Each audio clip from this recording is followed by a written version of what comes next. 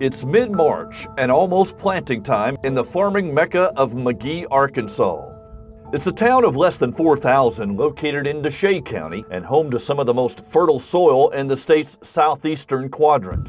Farmers here are watching the forecast, fearing a cold snap could push planting back another week. Frost damage on it now. But at Miles Farms in McGehee, Matt Miles and his son Layne have beans and corn already 3 inches high. The root system's fine. Of course, we broke this one off, but it's got good feeder roots. You know, they're going to reach the fertilize now. You can see the fibrous roots that's coming off of the plant. Everything looks good now. The Miles planted their beans just 6 days after Valentine's and corn 2 days later on February 22nd.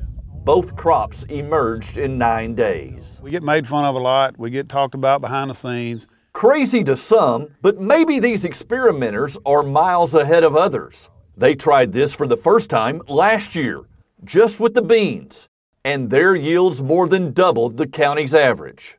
It's a funny story because we were sitting in the office and kind of just talking about, you know, it was getting a little bit dry. It's middle of February, and Dad and Rob said, "Why don't we plant some beans?" And I said, "That's probably not a real good idea." Long story short, by the time that they got to figuring up all the math on frost dates and when cotyledonary leaves were going to fall off, stuff like that, you know, we ended up harvesting them the end of July, right at 79 bushels. Got another crop of beans in, totaled up like right around 120 bushels on 1 acre, 2 crops. It was a Cinderella story. We harvested those beans on July the 29th, I think, and had a planter on July 31st come back in and replant another crop of soybeans. After we done that, we seen kind of what the day length was going to be there and what the maturity was going to be on those beans, and we thought, okay, we can get a third crop in here.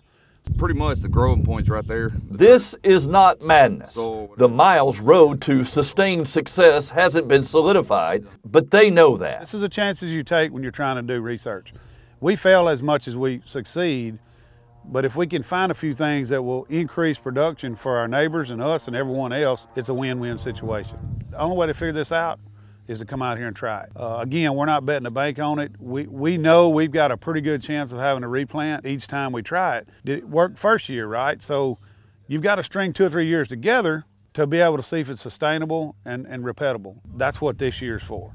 An early harvest helps farmers avoid the blows of hurricane season and means more equipment efficiency, allowing machines to work more acres. Now this may work and it may not work, but some of those things would be the advantages to planting early. Understanding that you're probably going to lose a little more sleep when you try to plant something that early.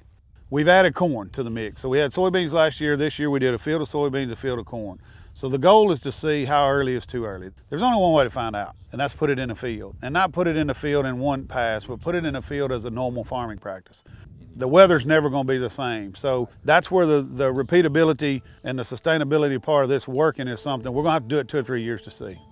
My goal here is we can go earlier, we can harvest earlier, we can maybe limit some risk on the backside. Now doing that, we're going to increase the risk on the front side. Try to replicate what we did last year. The earlier the bean, the quicker we can get it off, we can get something else planted behind it. And maybe, you know, if we can get another crop behind it, we have a Cinderella story number 2. We'll see.